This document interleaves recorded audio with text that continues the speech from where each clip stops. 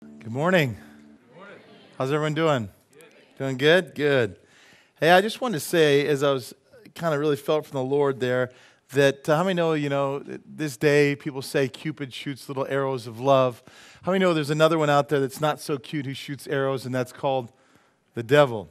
And I want to ask you real quick, how many of you have been kind of attacked with some discouragement this last couple weeks? There you go. It's a good number of you. Well, I really feel, I did a message on Wednesday that isn't online yet, Kevin. Tell Kevin, hurry up. Hurry up, Kevin. No, but it's called How to Remove the Arrows. And I saw something that I heard a pastor talk that I'd never seen before, but the Bible talks in Ephesians 6:17, it says that the sword of the Spirit, which is the Word of God. And I always saw that weapon as kind of just to go after the enemy, right? The sword, to go after the enemy. But I also saw that the word sword there is the word makara, which is a little sword. It can be also it was like a little Roman sword about a foot and a half to 2 feet, but it wasn't real big. And it was a little sword you had with a shield. And so that sword sometimes we also use to take out arrows that have been shot through the armor. How many know we get arrows sometimes shot at us? God doesn't love you. If God would loved you, why did he allow this? Or how did this happen, right? You know what I'm saying? Where you start to doubt the love of God. I never forget, God said to me once, he said, Craig, I long for the day when Satan cannot turn you into my enemy. How many know sometimes we get mad at God? Now, we know better than to say that, but we get hurt, and the way we show it is we just kind of pull away from him. Anyone ever done that? Kind of pull away from God? But God wants you to know that word, his word is that makara, to dig out, not just to be defensive, but is also to dig out those lies and replace them with the word, the sword of the Spirit, which is the word of God, which is what? The rhema word, which means a specific word for a specific person at a specific time. It's not the logos, just the written word. It's a rhema word. It's a life-giving word. Have you ever read the Bible and all of a sudden the scripture just jumps out at you? That's a rhema word. God wants to fill those hurts in your life, those disappointments, those lies of the devil with his truth. Amen? Because it's the truth. Can you say amen? Wake up? Yeah, there you go. But it's his truth that sets us free. Amen? And the devil only has power in your life. Primarily, he only has power in your life when you believe his lie. Amen? If Eve would have said, when he says, hey, did God really say it? If she would have said, yes, it is written, thou shalt not live, or, it is written, it is said, don't eat from this tree. No, I can't eat from it. How many know? That would have ended it. But the fact that she believed the lie gave the devil power in her life. So you see how it's important not just to know the truth, but to believe the truth. And to go after those lies of the devil with truth and say to the devil, it is written. Remember what Jesus did? It is written. When the devil said, why don't you do this? He said, no, man should not live by bread alone, but by every word that proceeds from the mouth of God. That will be up, I believe, at the, Kevin's going to have it up probably tomorrow, but if you want to listen to that, I think, not just because I did it, but I think it's a really good message. Anyone who was here like that message? Yep, 3 people. See, it's powerful. No, okay, I'm just kidding. But I want to encourage you to get that. If you have your, listen to it online. And it'll be under like special messages, I think. If your Bibles, turn with me to Daniel chapter 2, verse 29. Does anyone want to hear a joke today? Yeah. I'm trying to be Mr. Joke Teller. I got to beat Kevin. And I just heard this joke, and I don't have it written down, so I don't know if I can say it right. But there's these kids, they're at a Catholic school, and it was in the lunch cafeteria.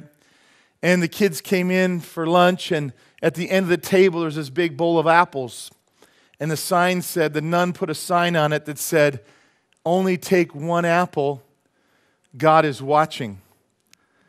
But then on the other side of the table, at the other end, there was a big thing of cookies, and a kid wrote on there, take as many as you want, God's watching the apples.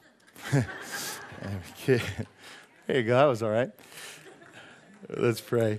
The title of today's message, for those of you who are note takers, is Jesus Rocks. And hopefully that makes sense. It's not just he's a rocker, but he really does rock, as we'll see today in our study of Daniel. Let's pray. Father, thank you so much for this day.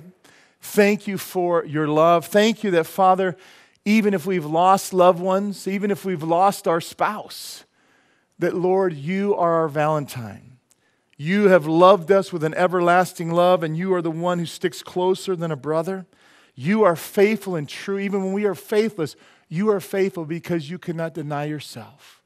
So Lord, I ask today that you would open as Paul prayed in Ephesians, open our eyes and open our ears to see how deep, how wide, how long the love of God is for us. And I pray that that love, as your word said, would cast out all fear. Because fear has to do with judgment, it has to do with condemnation. But Lord, when we know we're loved by you, we are secure. Because if God be for us, who can be against us? Amen? And so, Lord, we thank you that you're for us. We thank you that you love us, not because we're worthy, not because we're perfect, but because you are love and you are perfect. And so, Lord, I pray if anyone here is feeling like they don't feel valued or they don't feel cared about, that they would realize that because you love them gives them great value. So Lord, overwhelm us today with your loving kindness. Overwhelm and bind up the brokenhearted, Father.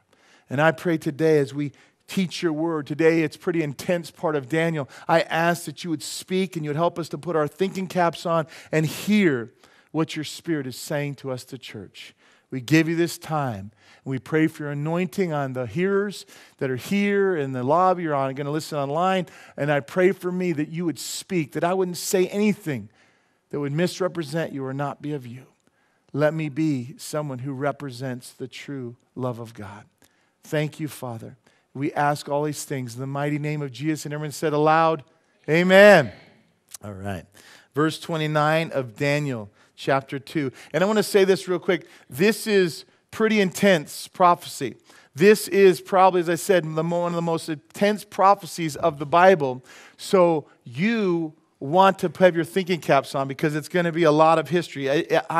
Was anyone good at history? I wasn't good at history. But I mean, this was a history 101 for me. And so I haven't taught Daniel in a long time. So this kind of woke me up. I hadn't taught it for I don't know how long, long time. So I had to kind of learn a whole lot of things again. And so hear this. So listen carefully. Verse 29. Oh, let me give you a background. Daniel, King Nebuchadnezzar from Babylon, he has this dream. And it's a pretty intense dream. And it freaks him out. And this is the Craig version, freaks him out. So he tells his wise men, and these wise men were like astrologers, magicians, kind of, soothsayers. They were kind of spiritists. They were demonic. And he goes to them and he says, hey, I had this terrible dream. He says, tell me the interpretation. But here's the thing he said, I'm not going to tell you the dream. I want you to tell me the dream, and then if you can tell me the dream, then I know your interpretation will be true also. Well, they said, his soothsayers or all his wise men said, we can't do that. No man can tell you a dream that you had. We can't do it. And then he gets angry, and he says to his right-hand man, kill all the wise men, and that was including Daniel, even though Daniel and Shadrach, Meshach, and Abednego, they were godly. But he says, kill them all. He got that angry. And so Daniel goes, whoa, hey, time out. There is a God in heaven that knows secrets. Give me a day, and I will find out. I will inquire of the Lord, and I will find out what your dream is, and I will tell you the interpretation. And what's really cool, as I said last week, God gave him favor to where King Nebuchadnezzar said, okay, where he wouldn't give his guys time, but he gave Shadrach, Meshach, and Abednego and Daniel time to seek the Lord. So here, today, we're going to look at the dream. He's going to describe the dream to him, and he's going to tell what it means, the interpretation. So put your thinking caps on in Jesus' name. Verse 29.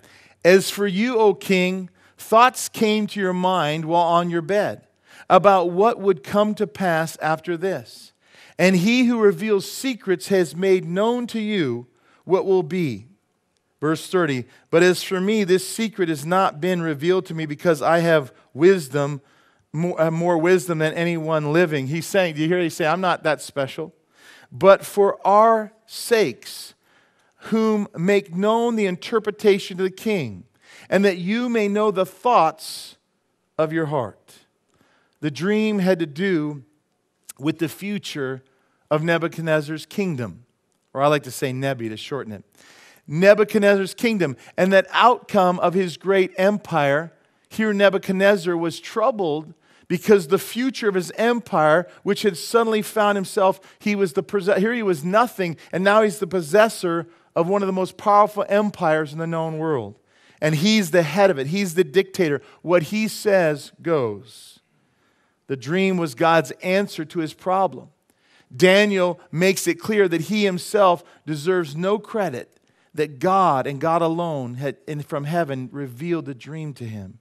And that it was God who prompted to reveal the dream to spare the lives of the wise men and to spare the lives of Daniel, Shadrach, and Meshach, and Abednego. And as well as satisfy the curiosity of King Nebi. God here is going to speak to King Nebuchadnezzar in a language he will understand. How many like that God speaks in our language? You know, when I was a hippie and I just got saved and I was like, dude, whatever. You know, the Lord would go, hey, how you doing? I love you, man. You know, he wasn't like, hi, how you doing? I love you. He talked my language, you know. He kind of went, hey, what's up, man? I love you. You know, how many know God speaks in our language? God meets us where we are, and he's speaking the language that he will understand, King Nebi. The language of an outward splendor, because his kingdom was so glorious and so splendor. The glory of his kingdom. And this dream was a dream of the Gentile. Because he was a Gentile, because he's a pagan king, God spoke to him using an image and language that he would understand. An image in Nebi's dream was not an image to be worshipped, but it was an image of this great idol in the city of Babylon. It was this big, huge idol.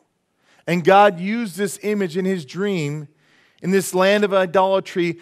Such as a vision was only the language that Nebi could understand. We got to remember that in Babylon, if you remember, the first known false religion was from Babylon. Does anyone know what that religion was? The first known false religion mentioned in the Bible. What was it? The Tower of Babel, which came from Babylon. So this is a city of great false religion, of many idols and many falsehoods. And here it is.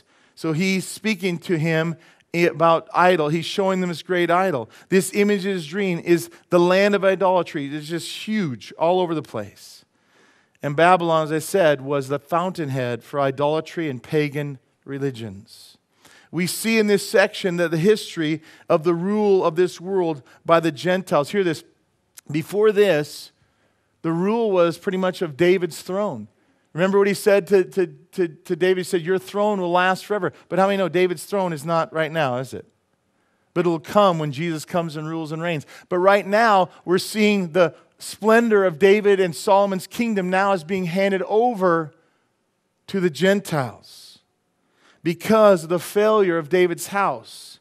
Because of the failure of Solomon and Rehoboam. God is now taking the scepter of the universe out from the hands of the line of David, and he's putting it in the hands of the Gentiles. I don't know about you. It's a big argument. People believe in dominion theology, and that's basically, some people take this text today and say, see, God wants us to take over the world. How many know we're not going to take over the world? We're to pray his kingdom come and his will be done. We're to pray that he would minister through us and that there would be a touch of kingdom in our families and in our houses and in this land. But how many know we're not going to usher in the kingdom of God? And if we are to do that, then how many know we're doing a pretty bad job? Whoa, what was that? Okay, but we're not doing a great job. If you watch Fox News, how many know get depressed when you watch the news?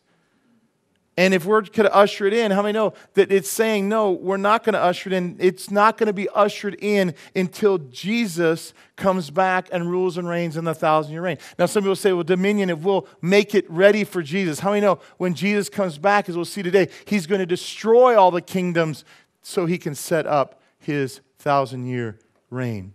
But Luke 21:24 calls this time from Nebuchadnezzar, from when they took captive of Israel till the Lord comes back, is called the time of the Gentiles. That's the time we're in right now. And there until Jesus comes again to this earth, Christ will take then the scepter and the rule this earth, and the king, he will be the King of kings and Lord of lords, and he will rule this world with an iron rod. How many are excited about that? That he came as a suffering servant, but now he's going to come back as conquering king. I love that when John the Beloved, who used to lay his little head on Jesus' lap, I know for guys that's a little weird, isn't it? I mean, it's just, I understand putting your head maybe on his shoulder, give him a hug, but to lay your head in his lap, wow. He was really confident with his manhood. But and he did that. But guess what? When he saw Jesus in Revelation 1, the same Jesus he'd snuggled with, what happened? It said he fell like a dead man. Because Jesus is now glorified. And how many know that, I always love that song, will we stand in his presence or at his feet will we fall? How many know the answer is to that, the latter? We're going to fall and he's going to pick us up in love, but we're not going to go, hey, what's up, brother? No. We're going to fall and he's going to say, hey, I love you and pick you up. And so that's how powerful he's going to be in his second coming. The time of the Gentiles is from the day of Nebuchadnezzar right down through our day until the Lord comes back in the 1,000-year reign or the millennial kingdom, which means 1,000 years. I am longing for that kingdom to come. I'm longing to come and ride on those white horses with Jesus. And, whoosh, my wife just got me for Valentine's Day, she got me a Bonanza. Remember Bonanza? And they'd tear through the thing and it'd be burning. I want to come like Jesus, with Jesus like that, amen? Saddle up your horses. Let's get going. All right. You wake up, smile on that. For those of you who love horses, girls, oh, horses, precious. No, anyway, just kidding. Verse 31. You, O king, were watching. And behold, a great image, this great image whose splendor was excellent, stood before you, and its form was awesome.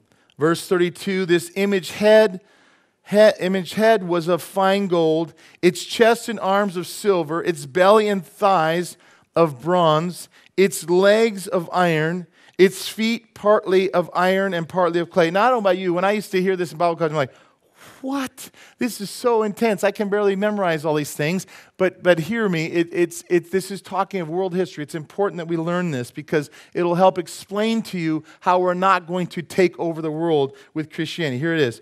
Verse 34, you watch while a stone was cut out without hands, which struck the image on its feet of iron and clay and broke them in pieces. Verse 35, the iron, the clay, the bronze, the silver, the gold were crushed together and became like chaff from the summer's threshing floors. The wind carried them away so that no trace of them was found. And the stone that struck the image became a great mountain and filled the whole earth. What a dream Nebuchadnezzar had. He saw this image of this awesome, huge man, and the head of gold and chest and arms of silver, a bronze belly, iron legs, feet and toes mixed with iron and clay. And looking at this huge image, Nebi saw a stone that just not cut with hands, rolled down and just blast through and shatter it all. How many know that's an awesome stone? Hopefully you're kind of, by the title, you're kind of figuring out who that stone is, amen? And so this stone just cuts through, it just crashes, knocks down the whole statue like a bowling pin. And suddenly the stone became a great mountain and filled the entire earth. And I don't know about you, but no wonder Nebi is getting a little freaked out. He's going, my kingdom that I've worked so hard to build is going to be shattered. It's just going to be crushed. It's going to be broken. And he's kind of, how many know, work hard to build something. You don't want to just say, I don't want to see a vision of this church just getting shattered and crushed and ran over or blown up by a meteor, right? That would be shocking. And that's what he just saw in his dream. Notice the head, the arms, the chest, the belly, and the legs are going down in value. Now let me say this. Those of you who don't know this, these are all kingdoms. These are all empires. And hear this, even though we're going to see the value goes down with each one, right? Gold is more expensive than silver. Silver is more expensive than bronze. Bronze is more expensive than iron. But guess what? It doesn't mean that these kingdoms are less powerful. Because we're going to see the last kingdom was one of the most powerful kingdoms, but it's saying the power of the leaders is decreasing with each one as it goes down in succession. The power of these leaders are decreasing. How many know that America, our leadership is trying to go back to like a monarchy, to power, where one or two men rule the world or do things? But how many know we had a democracy because we want many checks and balances, amen? But how many know, and I'm not saying it's just a Democrat thing, it's a Republican thing, we do it. There's in us that we want to be the head honcho. But we're going to see that these go down in value, that they don't keep growing. That is, the gold is greater value than silver, which is of greater value than bronze, which is greater value than iron. These four metals in a single image speak of world history in its entirety, as it relates to Israel from the time of Nebuchadnezzar until the second coming of Christ.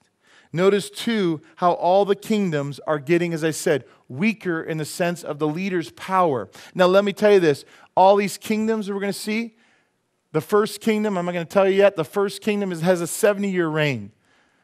The second kingdom has a 200-year reign. The third kingdom has a 200-year reign. The fourth kingdom has a 500-year reign and was crushing. So it has nothing to do with the size or the outreach of these armies or empires. It has to do with the power of the leaders of each one of these empires, that they're getting weakened. Verse 36, this is the dream. I like this. Remember the soothsayers and the spiritists said, hey, no man can tell you this dream. And here Daniel goes, yes, I can. God and me can do this. There's a God who knows secrets. This is the dream. Now we will tell you the interpretation of it before the king. Verse 37, you, O king, are the king of kings. For the God of heaven has given you a kingdom, power, strength, and glory. Do you hear that? God sets up governments. Now, I love that. If you're not happy with the way our government's going, guess what? One person said in a democracy, you get the kind of government you deserve. I want to tell you this. Hear this, guys. I need to say this. This is free. There's supposed to be 80 million evangelicals in the United States. But hear this. And if 80 million evangelicals voted biblical values for the candidate that best represented Christ and his values, we would dominate the elections. But hear what's sad. This is what's so sad. And even people in this church have told me this. What's so sad is the best turnout ever. What does anyone think what the best turnout is, or who doesn't know? What's the best turnout in elections have ever come out of the 80 million? What's the best turnout? Someone want to throw a number out? All right, not everyone at once. Okay, I'll tell you. What is it? 5 million? No, a little higher than that. 30 million. That means 50 million evangelicals are sitting home. I've talked to people in this church that say, Craig, I don't want to vote because the election's rigged and it doesn't matter, and whatever I vote, it's still going to go whatever the way people want. Hear this. That might be true. I can't say for sure it isn't, but hear this. I love what John Quincy Adams said, our fourth president or sixth, I don't know which one, but right in the beginning, he was a Christian and he said, it's our duty. God has called us to do our duty, but the results are up to God. How many know none of us want to be called a wicked, lazy servant because we didn't vote? Amen?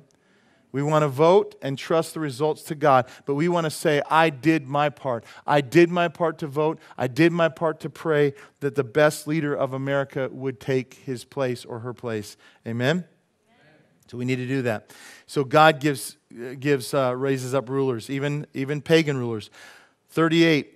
And wherever the children of men dwell, or the beasts of the field and the birds of heaven, he has given them into your hand and has made you ruler over them all. You are this head of gold.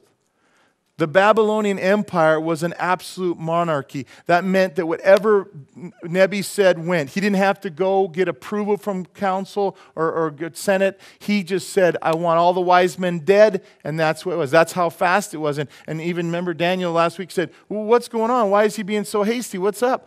He could just say something, and that's it. He could say, remember, he would tear you from limb, and he'd make your house a pile of rubble and kill your whole family. How many know you would fear that kind of king? Babylon had a great effect on the known world than any other empire in world history. That's why it's represented by gold. They also say this, that Nebi, because he was so powerful, he had gold everywhere. He had gold throne, he had a gold scepter, he had gold floors, he had gold walls, he had gold plates, coblets, everything. A historian said he went there 90 years after his death. And it still was, he said, I've never seen so much gold in all my life. It's overwhelming. This is 90 years after Nebi had been there. Can you imagine what it was like when he was there? So that's why it's represented by gold. It's like God can see everything, amen? And he saw this, and that's why he's represented as the gold. Verse 39, but after you shall arise another kingdom inferior to yours. Now think about that. The point I'm trying to make. It's inferior, but yet it defeated Babylon. So do you see, it has power, but it's inferior because the rulers or the leaders will not have the power that Nebi had. The Medes and the Persians, they were two empires coming together. That's why you have the chest of silver and the two arms. So you have two branches, two different, powers or different empires coming together, the Medes and the Persian, the Medo-Persian Empire, that would overthrow the Babylonians in 530 BC. The Medes and the Persians here are represented by the two arms of silver and the chest of silver. They were, hear this, and the reason why they are silver is because they taxed people heavily. They taxed their people heavily and they made them pay them with silver. So they just had silver everywhere. They loved silver. And so that's why scholars say that they were the chest and arms of silver. They were, to show how they're getting weaker, they were a constitutional monarchy. Does anyone know what a constitutional monarchy? Any history buffs out there? I went, okay, I need to go back to school. I had no idea what a constitutional monarchy was, but here it is, the lesson of power. You have an absolute dictator, now you have a constitutional monarchy. So here it is. Sometimes, I don't know about you, I read things and I just go, that's good, whatever. Constitutional monarchy, that's bad. It's lesser. But here it is. It's a form of government in which the king or queen acts as the head of state, but the ability to make or pass legislation resides with an elected parliament, not with the monarch. And so you get it? So that means they're like the queen. The Medes and Persians were like, hello. You know, they just wave, they knight you, they go and bless your party, and that's about all they do.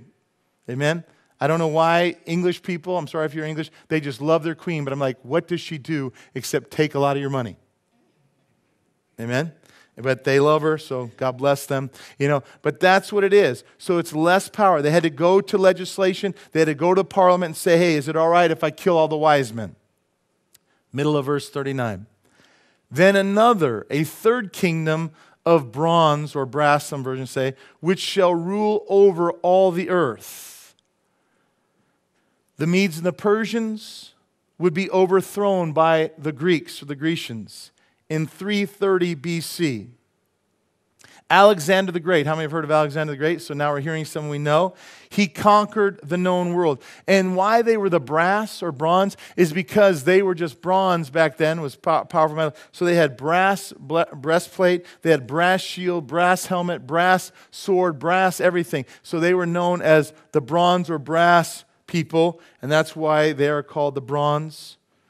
Alexander had conquered the known world, but he became heartbroken and depressed that there were no more worlds to conquer. Can you imagine? Can you imagine? You think there's some power-hungry people on Wall. You think Donald Trump likes to win. Can you imagine conquering the whole world? I just get overwhelmed trying to conquer Northwest Tucson for Jesus. Amen? Can you imagine the whole world, the whole known world? And he ran out of things to conquer, and he was depressed. And sadly, this man, at age 33, drunk himself to death in a drunken stupor. Isn't that amazing? Like the Bible says, without hope, the people, or without a vision, the people perish. If you don't have a reason to live, you'll perish. Now contrast the life of Alexander the Great with another one who died at age 33.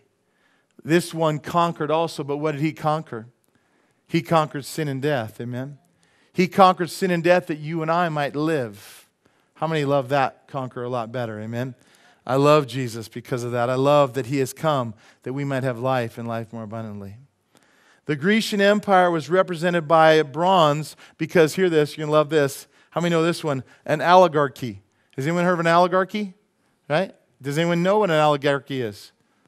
You do? Oh, look at it. One person knows. All right, smart.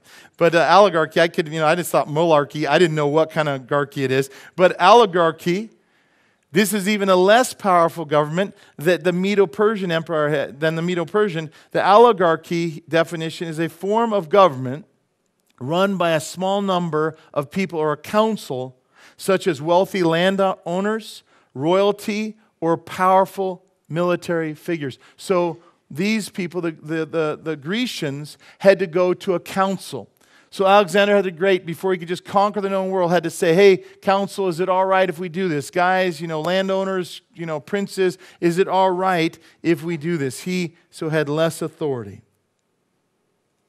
Verse 40, and the fourth kingdom shall be as strong as iron, inasmuch as iron breaks in pieces and shatters everything, and like iron that crushes, that kingdom will break into pieces and crush all others. The Greeks, as you know, would be unseated or beaten by the Roman Empire. Although they crushed everyone into a bloody submission, the Romans are represented by the iron. And that iron talks about an iron rod of power. But hear this, they had what is called a limited democracy. And I like this. It's amazing how when you study history, you really do see what we learn from history is that we what? Learn nothing from history. But listen to this. Does anyone know what destroyed Rome? Rome destroyed Rome, right? Rome imploded. Probably what's pretty close to one of the most powerful governments in the known land? What's it called? America. What are we? Democracy. I love what this commentator said. He said in a democracy, a lot of time, given enough time, will eventually destroy itself. What? It says he'll destroy itself because the people will realize they can vote to empty the coffers to pay for all the things they want. Sound like any country you know? Free education, free health care, free homes, free cell phones, free this, free. And how many? It's all neat. Until we have to pay for it. Amen? And that's what destroys. He's saying it's a limited democracy. And he says democracy a lot of times will not work because people's selfishness. Isn't it amazing how no matter what government you have, we can mess it up as humans? Which made them even less powerful than all the other three. The Grecians, oligarchy, the four empires in succession. This now stops. Because in AD 70, the Romans annihilated Israel. They burned the temple, they destroyed it, they drove the Jews out. The Jews scattered, and Israel was never again a sovereign nation until when? 1948. May of 1948. I don't know about you, but isn't that cool? No other people group, if you're not sure, people have what's called Reformed theology or replacement theology that says Israel, God is done with Israel. And hear this, the reason why that made sense is because when Israel was not in the land before 1948, how many know it was hard to believe that after 1,700 years they would get back in the land. Amen? So theologians, we try to help God out. They said, hey, we need to replace Israel with the church. But how many know that the church is not Israel and Israel is not the church? How many know that God talks about in Romans 11 about restoring Israel and grafting them back in, true Israel? Amen?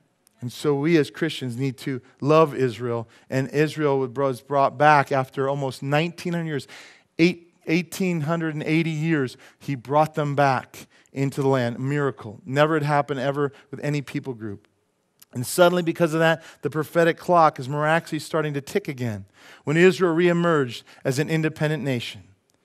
Years later. And now we see the appearance of this last world power. Verse 41. Whereas you saw the feet and toes. How many toes are there? 10, right? 10 toes. Partly of potter's clay and partly of iron. The kingdom shall be divided, yet the strength of the iron shall be in it. Just as you saw the iron mixed with ceramic clay, or kind of the clay where you make a mold, you know, if you ever poured metal, you make this kind of, you have this kind of like black clay, ceramic clay. Verse 42, and the toes, 10 toes, of the feet were partly of iron and partly of clay. And you need to know that doesn't mix, right? That doesn't make a strong thing because they don't bond together. Clay and iron don't mix. So the kingdom shall be partly strong and partly fragile. So everything's getting weaker. Verse 43, and you saw iron mixed with ceramic, as you saw iron mixed with ceramic clay, they will mingle with the seed of men, but they will not adhere to one another, just as iron does not mix with clay. In the feet, the composition is changed. These 10 toes, which are part of iron and part of clay, don't hold together. And hear this, since the fall of the Roman Empire, there has never been a world-dominating power equal to Rome. Amen? If you ever saw a gladiator, you see, remember they go, whoa, I didn't believe man could build things like this. I mean, it was just unbelievable what they did. But there was no equal. Many have tried, the Huns, Islam, the so-called Holy Roman Empire, Napoleon, Hitler, Stalin, but none have succeeded. Each of these had amazing power and influence, but nothing compared to the Roman Empire.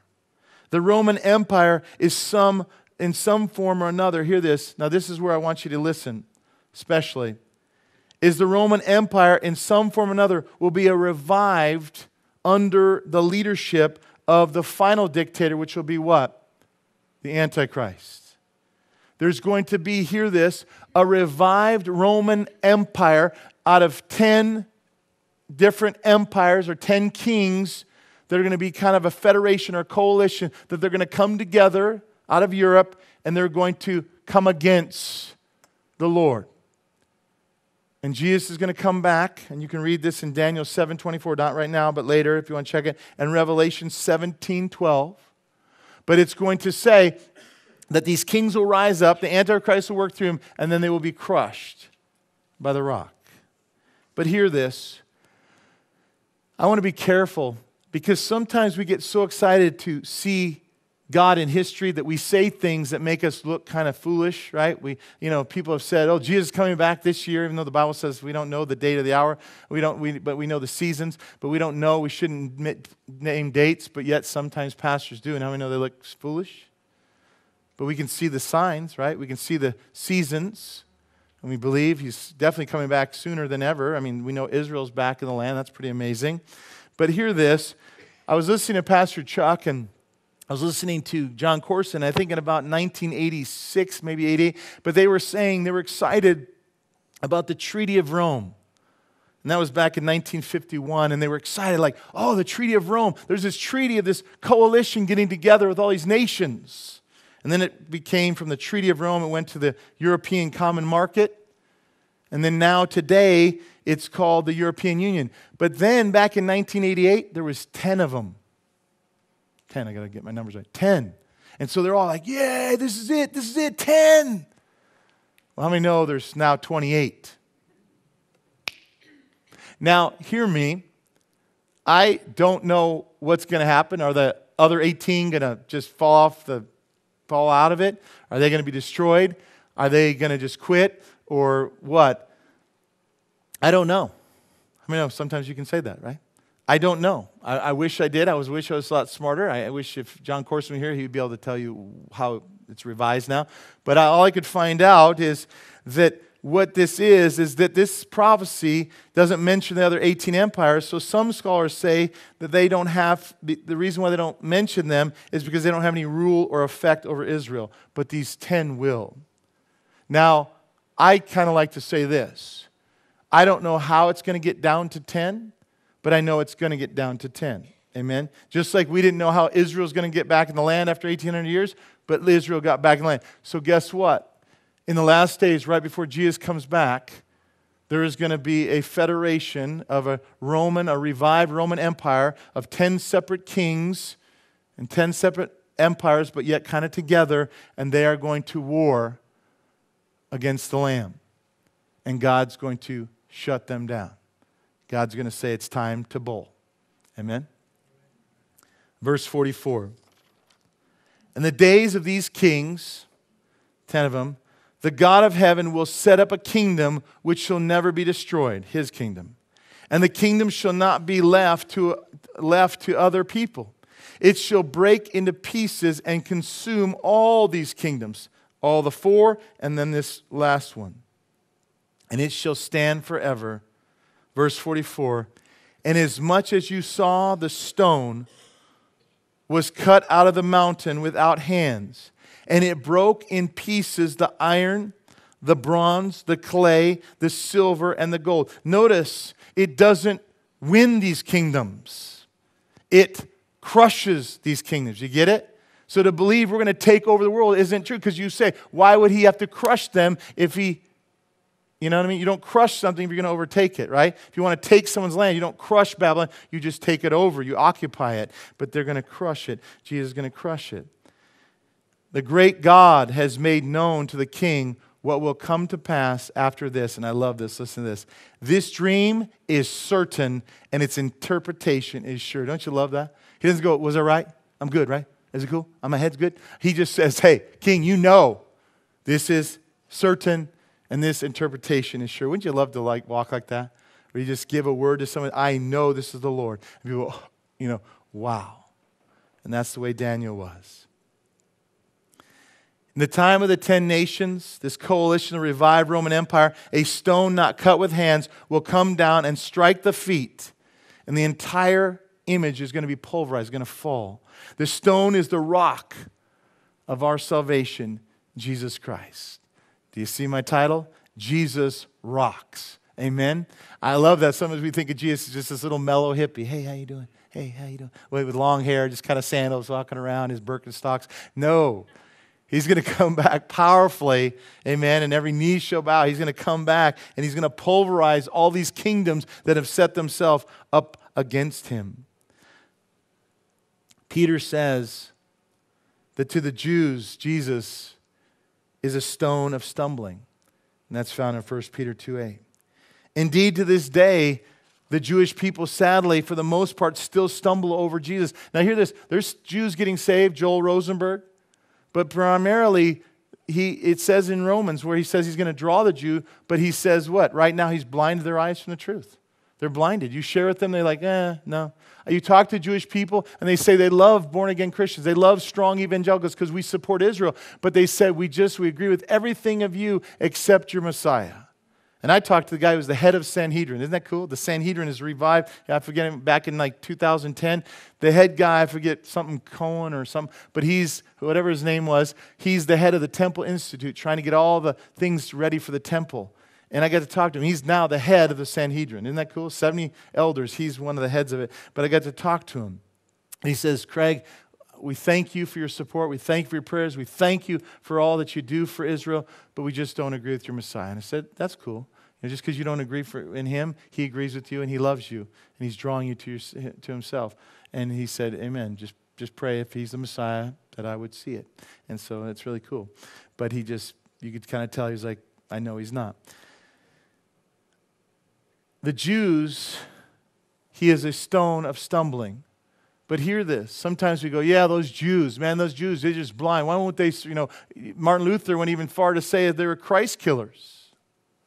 But hear this. Anyone who chooses not to believe in Jesus, that stone will crush anyone who rejects Jesus. Amen? And we need to know that. I'm trying to be the softer side of Sears. I'm trying to be the loving Craigie. But how many know? God is love, but he is also just. And we need to know that. He is not to be trifled with. He is not to be treated as, I'll talk my way out of it when I get to heaven. No. Matthew 21:42, Jesus said this. Jesus said to them, have you never read in the scriptures, the stone, talking about himself, the stone which the builders rejected has become the chief cornerstone? So this stone you're rejecting is me. I'm your Messiah. This was the Lord's doing, and it was marvelous in our eyes. Verse 43, Therefore, I say to you, the kingdom of God will be taken from you and given to a nation bearing the fruits of it. Verse 44, and hear this. This is the key. Is it a little toasty in here? I am toasty. Must be getting hot flashes or something. I'm just so much love, But anyways, here it is. Verse 44, and whoever falls on the stone will be broken. But on whoever it falls, it will grind them to powder. This is concerning Jesus, the rock of our salvation, the Savior of the world. And hear this, guys. This is what I want you to get out of this whole message, because I know there's a lot of history, but hear this. We can either be broken before Him today, or we can be broken by Him later. How many would rather be broken before Him today? How many would rather surrender to His love today? But that's why the Bible says today is the day of salvation, because guess what? If you die without Christ, how many know you will be broken or crushed by this same stone? If you're your Bibles, I want you to see this. You can turn with me to John 3:18. I want you to see this because I think this is really powerful. A lot of times we are so worried about our sins, and we're so worried about that we're going to go to hell because we have struggled with this sin over the years, or we're worried that we didn't get this sin right, or we didn't confess this sin. But hear this. I want you to hear today, once and for all, that the reason that people go to hell, the reason that people are crushed by Jesus is not because Jesus doesn't love them, but it's because they've rejected Jesus, the cornerstone. Hear this. For God loved the world, that's John 3:16. You ever heard of that one? Here it is, John 3:18. There is no judgment against anyone who believes in Him. And what does it say in Romans? There is therefore now no condemnation for those who are in Christ. So there's no judgment against anyone who believes in Him. But anyone who does not believe in Him has already been judged. Why? For their sin? No. For not believing in God's one and only Son. Do you get it? We don't go to hell because of our sin. We don't go to hell because God can't forgive our sin. We go to hell because we rejected God's loving provision for sin. Do you see that? Doesn't that make it a lot better? It's not about us being good enough or perfect enough. It's about, are you in Christ? Have you bowed your knee to this rock? Or have you resisted this rock and resisted giving your life to Christ? And because of that, when you stand before Him, you will be what? Broken without Him. Because God's going to look at you and not say, you did this, you did that. He's going to say, what did you do with my Son? Amen? Will you bow your heads and close your eyes? With every head bowed and every eye closed, I want to ask you this. If you're here today and maybe you've never really surrendered your life to Christ, you've never really you've never really bowed your heart before God. And I want to say this to you, that as it says, it says, he who falls from the rock, before the rock will be broken. If you give your life to Christ today, there's going to be times where He breaks you. There's going to be times when He takes you places you don't want to go. He's going to make you deal with things you don't want to deal with. But guess what? The other alternative is if you don't surrender to Him today, it says he who the rock falls upon will be crushed. And I think that we would rather have the first one, right? We don't want to be crushed by God. We don't want to stand before God and hear Him say, depart from me, I never knew you, because you rejected my Son, the cornerstone. So if you're here today and you feel in your heart, you're sensing the Holy Spirit drawing you, and just right now, if you're strong in the Lord, just pray that God would draw people right now. Those who need to give their life to Christ, those who need to recommit. If you're here today and you've never really bowed your knee, you might have prayed a prayer, but you know deep in your heart right now, you have not really bowed your heart before the stone, before Jesus, the rock.